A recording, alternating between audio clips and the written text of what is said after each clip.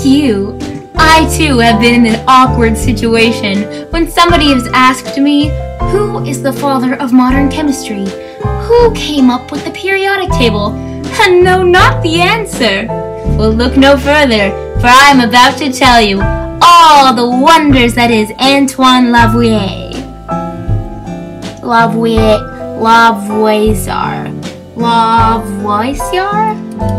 I don't know how to say it.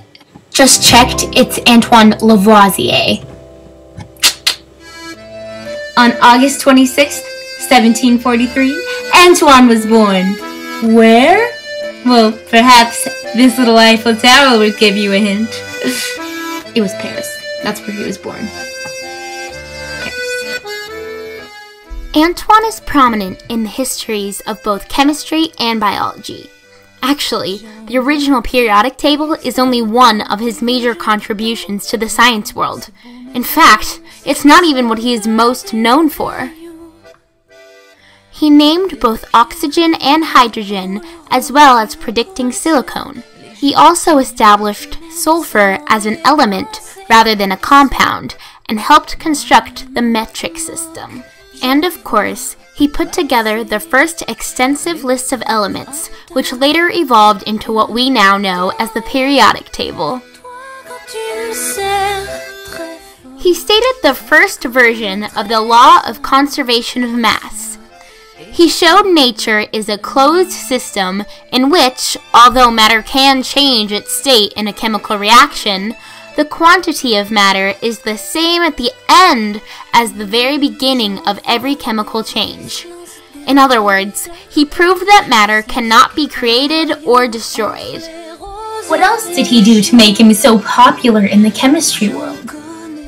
Well, Grace, he established the consistent use of the chemical balance, he disproved and proved many theories, and he wrote what is considered to be the first modern chemical textbook.